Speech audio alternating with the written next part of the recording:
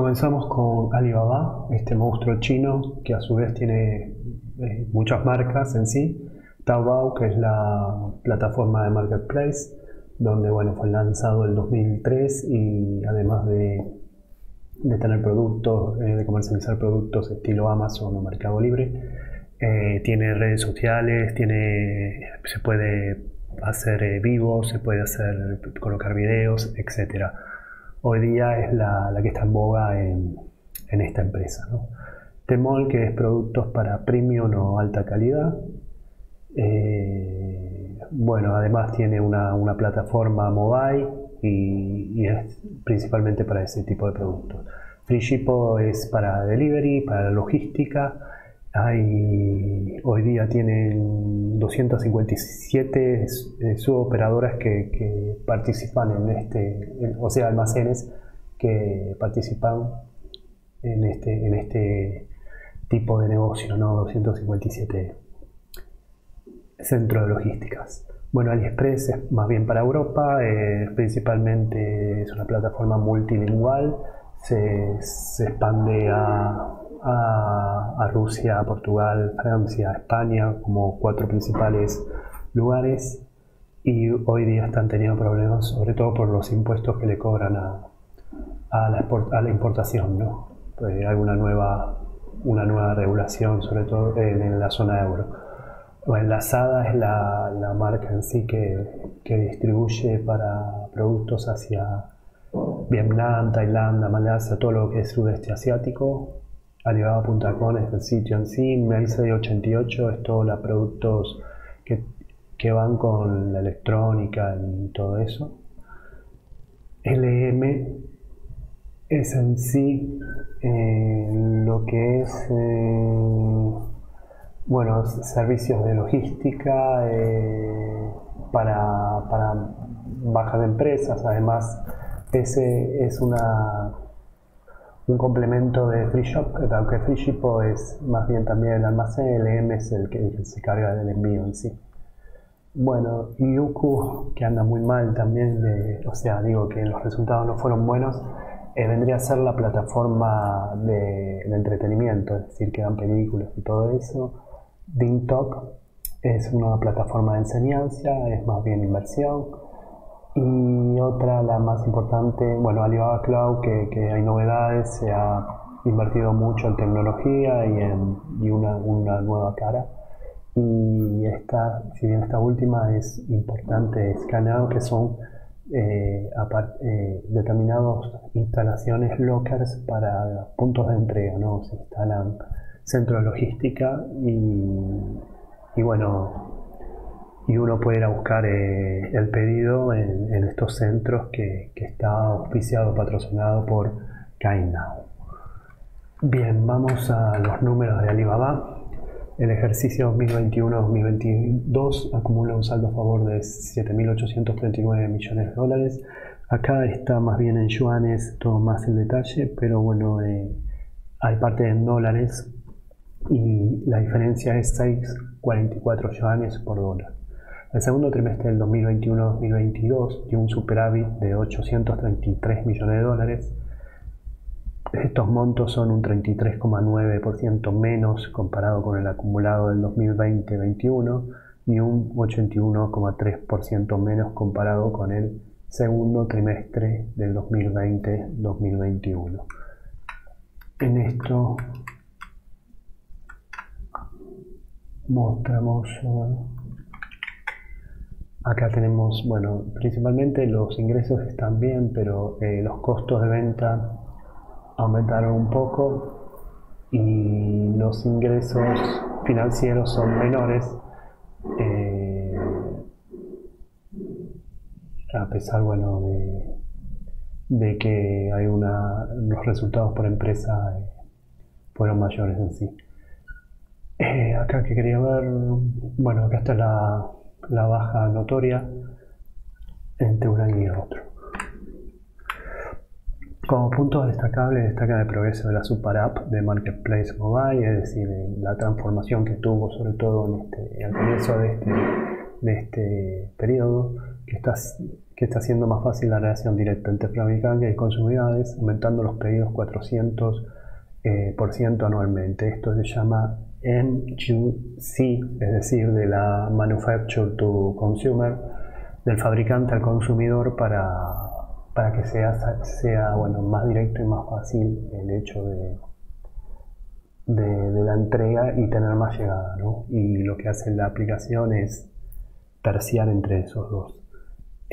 Bueno, otra cosa que si bien depende de Taocaicai, que hace justamente que la operación se ejecute a través de Free Shop, y Taobao, que Taobao toma el pedido, Free Shop es el centro de logística. Ha expandido sus operaciones a cerca de 200 ciudades, con prevalencia en productos frescos en mercados minoristas, es decir, alimenticios, ¿no? AMAP ha extendido las ofertas de servicio en viajes, destinos y paquetes con un aumento del 200% del año. Obviamente que lo estamos comparando con pandemia, y esto lo destaca Daniel San en la conferencia, ¿no? Habla de esto y habla de la pandemia también, ¿no? Y Mediante Cainiao instaló casilleros de recogida automática en Rusia, España, Portugal, Francia, que no lo mencioné. Bien, acá mi intención es tratar de repasar la conferencia, donde la tengo, la conference call, bueno, donde acá se habla del PBI. El PBI, en lo que sea venta de resize, 5% año a año el aumento. El año pasado rozaba en el mismo periodo 19%. Esto es el retail de mercadería física. Bueno, y habla de que China tuvo un retroceso en el crecimiento en sí y de las expectativas también. Después habla de la cantidad de usuarios que vamos a dar. Menciona acá lo que dije en Chudusi, que es directamente la solución del fabricante al consumidor. Habla de Taocaicai, que hace que se expanda en ciudades que todavía no llega, y por eso tuvo en el Gross Merchandising Value un 150 de incremento a través de este modo de venta, que es una mezcla, como dije, de Free Shippo y Taobao. Bien. Después habla de los viajes a través de LM, que bueno, distribución, AMAP y Fliege. Real hace una sinergia entre estas tres. LM y AMAP son posicionados con las dos principales usos, entrada de usuarios para elementos para la casa y para destinos locales. LM tuvo un crecimiento de 28% y los usuarios crecieron un 30%. Y acá, como dijimos, lo de AMAP 200%, obviamente comparado con el COVID en parte de China, que tuvo un impacto global. El 11 del 11 se celebró el tercer Global Shopping Festival, donde se reúne un conglomerado de marcas, auspiciado por ALIBABA, ofreciendo sus productos y todo eso, donde, bueno, y además aplicaciones y todo eso. Acá hay 78 marcas que crecieron. Lo que infundió la venta fueron 84,524 millones de dólares en un día. 500.000 productos fueron oficializados como productos verdes, es decir, sustentables, para un ambiente sustentable, digo, y el 45% de la gente, de los consumidores de estos, fueron los nacidos en el 90, se incrementaron en un 25% los nacidos en el 2000. Acá hablan todas participaron 290.000 marcas, del cual 65% son de pymes, etc. Bueno, acá se habla del crecimiento de la saga, que sigue creciendo en Tailandia, Vietnam, Malasia. Trendyol, que es una plataforma en Turquía, también crece bastante, 80%. Bueno, lo que dije de Cainiao, que está en en más de 200 ciudades y más de 1000. Acá siempre hacen bien porque corrigen. Hay un montón de notas, dice acá me equivoqué o se equivocó el locutor o el disertador, que en este caso fueron dos, y en realidad 1000 condados en que llega el Cainiao Post, que son los lockers para eso. Hay lockers en Rusia, España, Francia y Polonia, y de los cuales se continúa mejorando, expandiéndose más. Y bueno, y como último y no menor, Alibaba Cloud crece 33% a través de, promocionándose en Axara Conference y instalando nuevos servers y nuevos sistemas operativos. Los ingresos por venta y expensas suman 63.077 millones, siendo una suba del 31,6% interanual. Los costos acumulados, en cambio, suben más rápidamente, un aumento del 46,8% por mayores gastos por la consolidación de la cadena de supermercados Sanart, que adquirió Alibaba el 1 de abril de este año. Esto hace que se empezaron a consolidar los gastos y hace que los costos de ventas aumenten muchísimo, ¿no? Al hacerse cargo, sobre todo en este trimestre. El margen de EBITDA ajustado es 17% y el año pasado era 11 puntos más. En esto vamos a ver el balance, como dijimos. En lo que es operaciones hay una baja, pero si lo consolidamos con el EBITDA, la proporción es 17%, es decir, el EBITDA es 69.764 millones de yuanes, contra 406 de esos, el 17%, y acá era un 28%. ¿Necesito algo más? Acá puse algo más, donde tengo la presentación.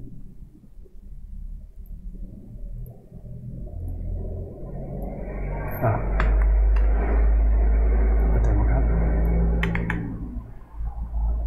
Bueno, acá están los gastos del EBITDA, es decir, cómo llegó el EBITDA, que en realidad es un 19% menor, y en qué se invirtieron. Entonces esto es la ganancia bruta, es decir, como el ajustado de EBITDA, pero sin los gastos. Acá están los gastos, sobre todo en la nueva Retail Community Marketplace, es decir, la nueva cara de Taobao, Retail Other, que vendría a ser que dije, Taocaicai, que es la mezcla entre Taobao, Grocery y Free Shippo.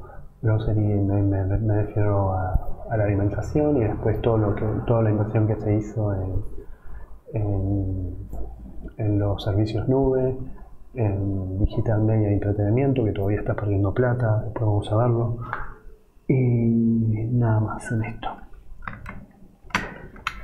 Bueno, segmentos, comisiones por plataforma, es decir, estándar, el 38% de la facturación, crece solo un 9%. No están acostumbrados a crecer tampoco. Ventas online por cadena de alimentos, que es un 27% del total, sube un 95% por la incorporación, como dijimos, de la cadena supermercados Sanart, y mayor despacho en lo que sea mercados premium, orgánico, a través de Timol. Servicios en la nube sube un 29% por fuertes ingresos de sectores financieros y sectores minoristas, y aparte el lavado de cara y mayor publicidad a través de esto, que después se reflejan los costos. Servicios de logística Cainiao sube un 35% por mayor volumen de pedidos, mayor rapidez en la entrega de negocios fronterizos, donde se tarda hasta 72 horas fuera de China y 24 horas en China. Eso es lo que destacan. Y acá vamos a ver lo siguiente. Acá tenemos el detalle de cuánto implica cada cosa, ¿no? En lo que es el retail commerce o el comercio electrónico en China, aumentó es un 65%, en realidad el customer es un 9%, y lo que es grocery, es decir, orders, acá lo incluyen Sanart, Mall Superman, el envío y el importador directo, donde las ganancias del costo de inventario son grabados como una ganancia básica, ¿no? y aumentó un 95%, principalmente por sanar. Después dijimos lo de cloud computing, aumentan un 31%, y el canal logística un 35%, ¿no? 21.447 con respecto al año pasado. Comparado trimestre por trimestre, lo que más aumenta es sanar, lo que es grocery, alimentación.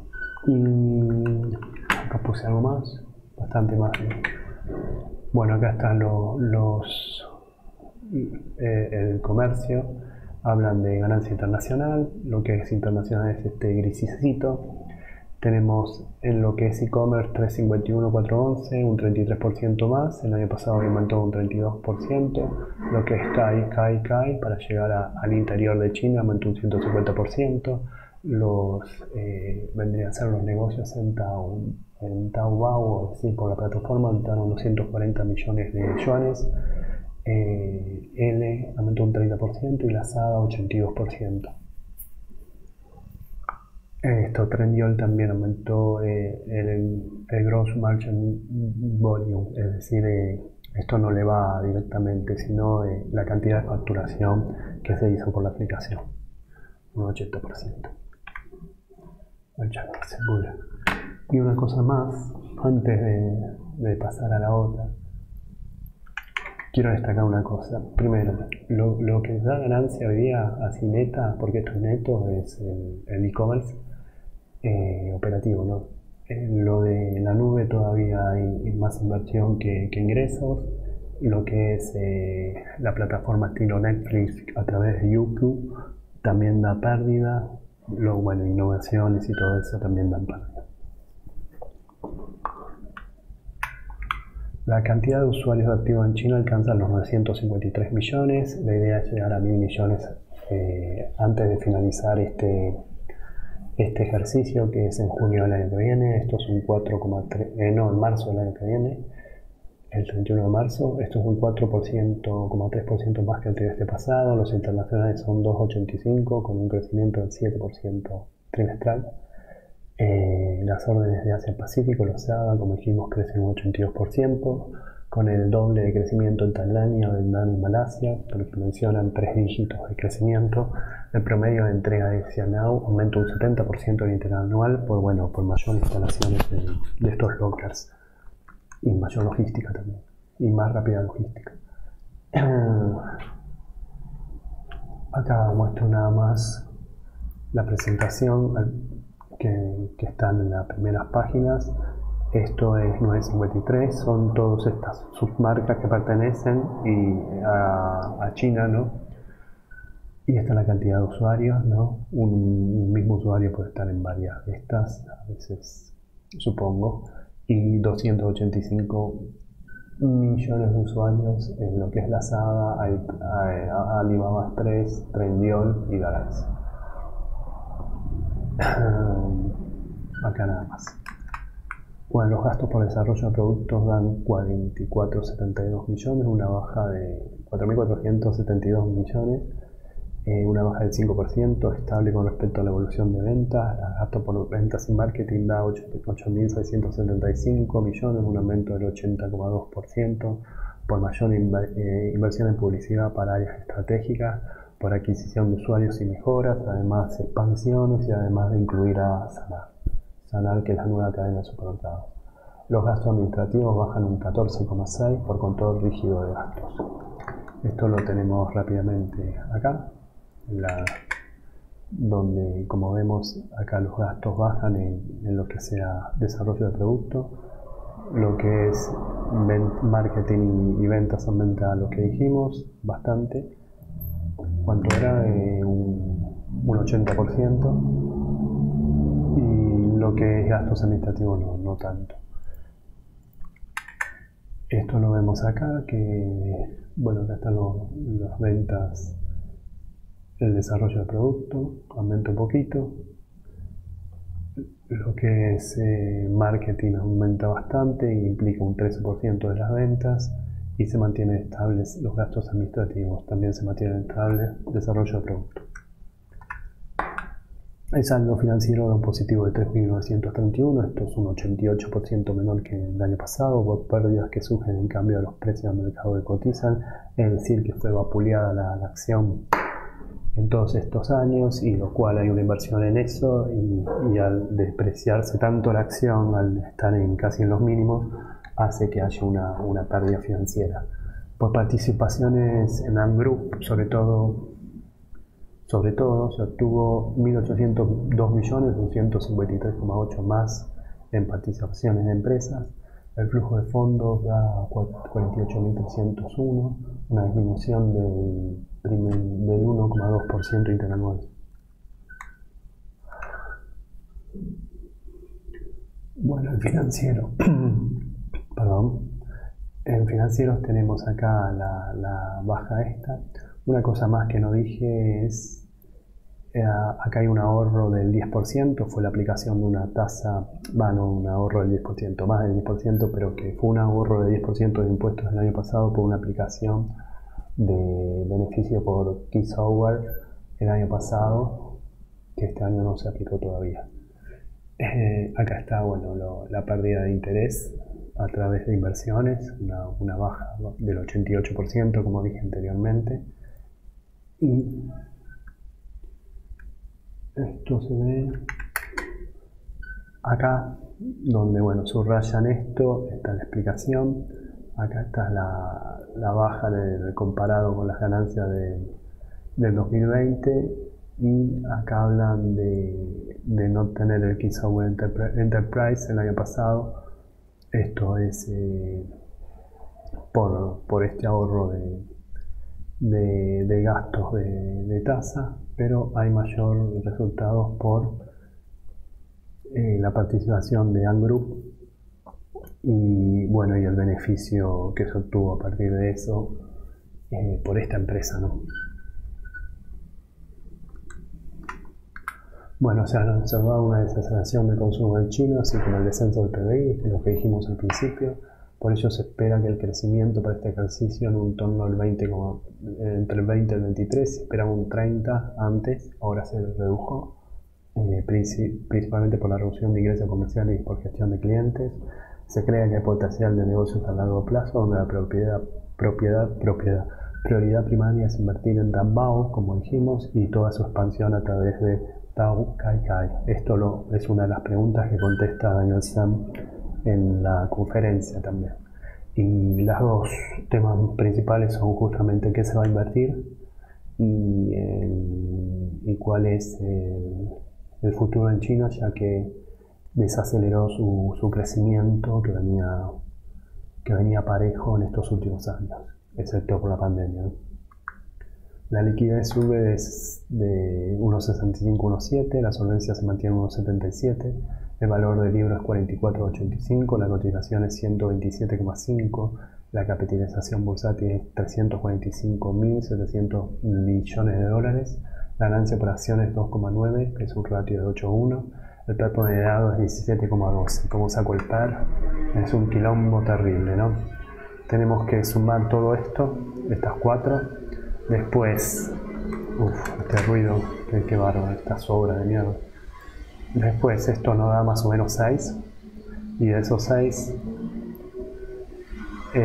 lo tenemos que multiplicar lo tenemos que dividir por 6,94, ya que se trata lo tenemos que pasar a dólares. Esos dólares lo tenemos que multiplicar por 8, ya que cada S vale 8 acciones, y recién ese valor, que vendría a ser el valor neto de la ganancia por acción, es el numerador de la cotización de hoy, ¿no?